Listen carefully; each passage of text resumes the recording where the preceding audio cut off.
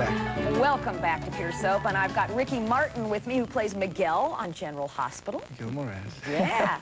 Now, everyone should know by now that before being on General Hospital, you were, I guess, most famous for Menudo.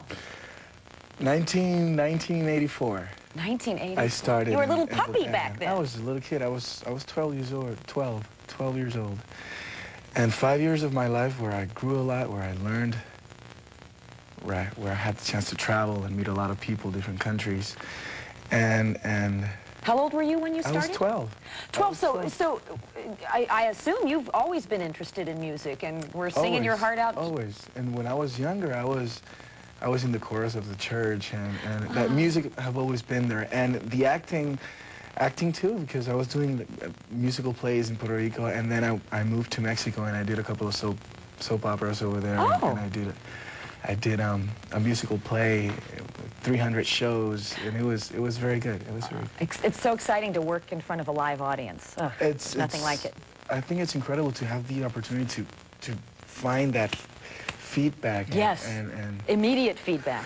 Because you're in like a vacuum it's inside the soap Everybody put your hands together, and you being able to see that, it's wow. Okay, let's take a phone call here from New Jersey. We have Diana.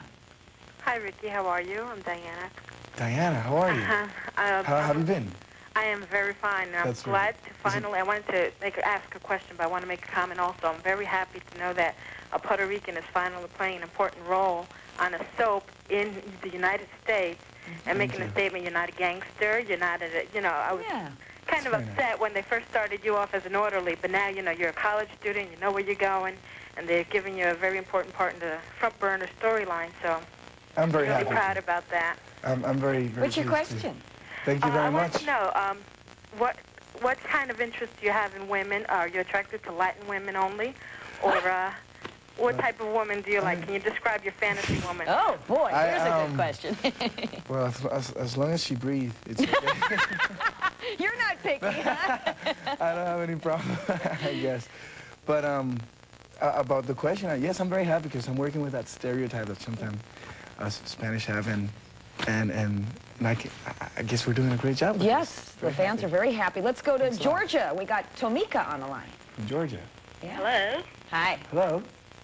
Oh, first of all, Ricky, I'd like to let you know that you have the most gorgeous head of hair of anybody on the show. I'm going to cut it. No! No. No. Thanks. What's your question? Thanks. How are you? I'd just like to know, was it difficult to make the transition from being a professional recording artist to being an actor? Well, like I said before, it's always been there, the acting part. Yes, I was trained as an actor when I was in Mexico.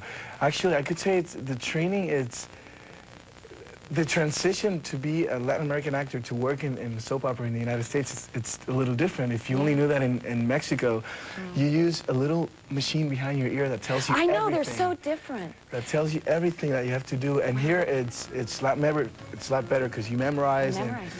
And I mean, you're able to have an eye contact with the person. Thank you so much. We're out of time, but thank you so much for visiting us. Here's your Pure Soap t-shirt. And that's it. Have a great weekend, and we will see you next week with Santa Barbara's A. Martinez.